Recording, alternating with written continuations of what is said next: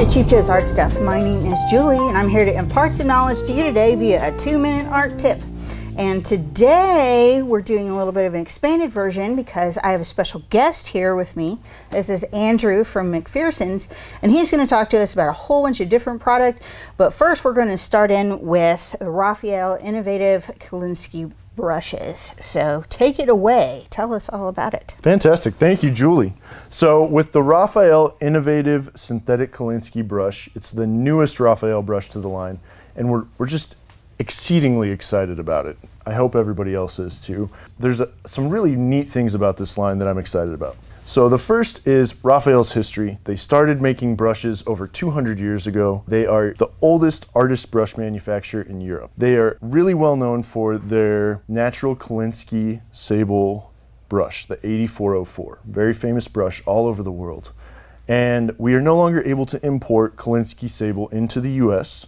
So with that, Raphael said, we have a solution. We're going to create a synthetic brush, and they used the 8404 as a model, and they created this brush from scratch. They make the handles, they make the lacquers, they make the ferrules, they make the bristles. So even these synthetic filaments are made in-house by Raphael, and they're made to match the natural flags, the natural thicknesses of a Kolinsky hair. So they just perform, I think, really, really well, and I'm very excited about the range.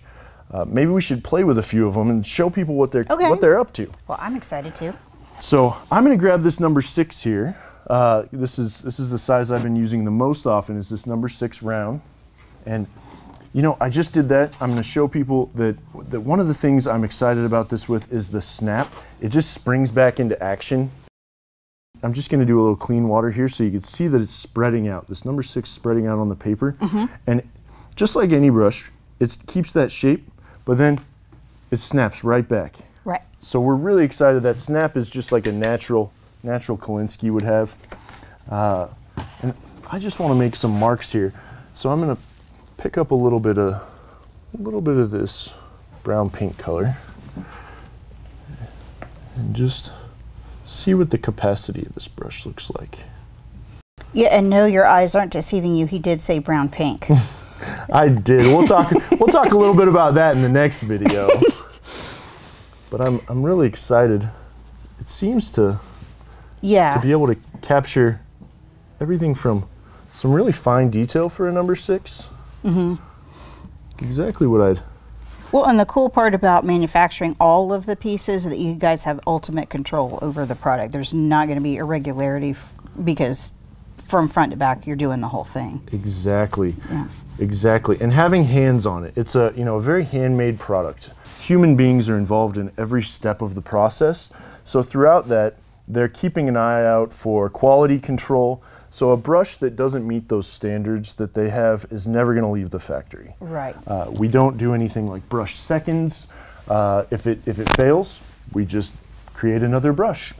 Well, I know here at Cheap Joe's that's something that we appreciate because the supply chain problems exaggerated all those kind of irregularities, and it made all those idiosyncrasies that much worse. Yep. You know. And I'm playing around with a dagger. You can kind of see how interesting that shape makes. Now, Raphael's 8404 line that this stemmed from was only rounds. We only had rounds because that's traditionally the most common watercolor brush. But with this range, they decided to release a nice set of rounds, a couple of flats, a couple of daggers. There's some angled detail brushes. There's some spot detailers, some extra fine rounds. There's even a travel brush. So we're really excited about the new range. And you and I were talking a little bit about daggers earlier, and it's kind of a new trend in watercolor to be using something like a dagger. Now, what's interesting about that kind of a brush? I think it's because you can make so many different kinds of marks in a single stroke. I became interested in daggers because of a friend of mine who introduced me to them, and it's because they come from sign painters and pinstriping backgrounds, and so they're meant to be pulled across the space that you're using, but pressure is the whole thing.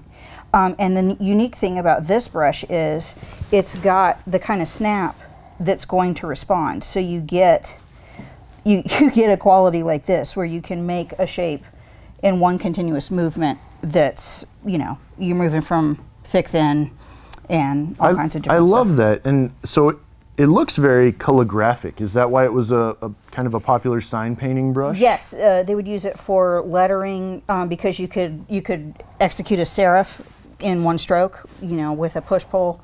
And so it does fascinating things. And even the exaggerated daggers, the really, really long ones, you'll see artists, they'll like smack it down and then pull. And I like that it does really cool things. Yes. You know, so, and this one is strong enough to be able to handle that because of the synthetic fiber. Now it's all black on these designs. So one of the things I like to point out, and I asked about very early on, was the durability of things like the ferrule. You know, it's coated in a lacquer, so sometimes you don't know what it's made out of underneath that. I found out that it is brass ferrule under there, so it can withstand water, you know, just like our plumbing fixtures are made of brass because of the amount of water they need to be able to take. So I'm excited that we're not using something that's cheap or not durable just because we're coating it. So it's got that natural handle coated in that black paint, matte black paint, and then the glossy black ferrule, but it's brass underneath. I was talking to a friend of mine that does a lot of plein air, and their first reaction to this was like, ooh, this is perfect for plein air because it's not reflective. Oh, I didn't think about that. Yeah, and I don't do enough plein air to know, but that was her first thing out of her mouth, and I was like, oh, that's cool. I didn't think about that. Now this brush that I'm playing a little bit with, I grabbed this number 4, and it's this angle detailer. And I've been seeing a couple more of these in artist studios. And I'm really excited we decided to launch this line with it. And it became popular from a few different things. I've seen it outside of the watercolor studios. We've seen it in Japanese calligraphy, and there's hake brushes with that angle and things like that. But we've also seen a lot of makeup brushes having this shape. Yeah, because eyeliner stuff. And it makes a lot of sense to me to use it for art because the reason you have that angle is so that your hand's not impeding your view as you're applying things. Well, it's not natural to stick things in your eye. And with this, I like that if you're going in for a fine detail, let's grab a little dark color here, some of this neutral tint. And if I wanted to just put a little teeny dot down, my hand is not blocking the point of view. I could just apply little teeny bits of color and see exactly where I'm doing it. So I really like that angled detail of that. Yeah. And it didn't get in a little accident. It's meant to be angled. But I'm having fun with that. I have to confess, when you sent it to me, I was like, oh no. And then I looked it up. I was like, oh, okay. And we have some flats in this line too. And I'm always excited for flats because they have that sharp edge to them. So I really think that the versatility of the shapes they came out with is fantastic.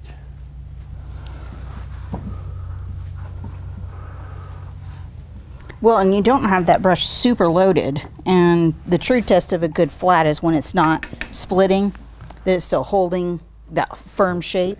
So load even with dry brush, it's staying that nice rectangular shape. Now, of course I'm using a cold press that's got a little more tooth than I usually use, but let's have a look here on this hot press.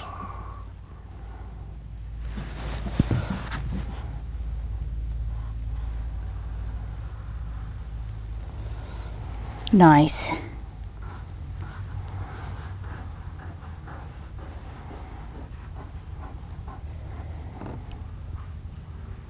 I expect it to be done by now. Yeah, but it's charged and ready to go. So you have plenty of color hold and color carry. Wow. Ha ha. I love that. Yeah. So wonderful new range of Raphaël brushes. There is going to be 28 brushes in that range, plus the 29th brush is this travel brush. You'll be able to find it in stores. Anytime. Yeah, and hope that you learned some interesting new things about the new Raphaël innovative Kolinsky sables available right here at Cheap Joe's, and we hope that you enjoy.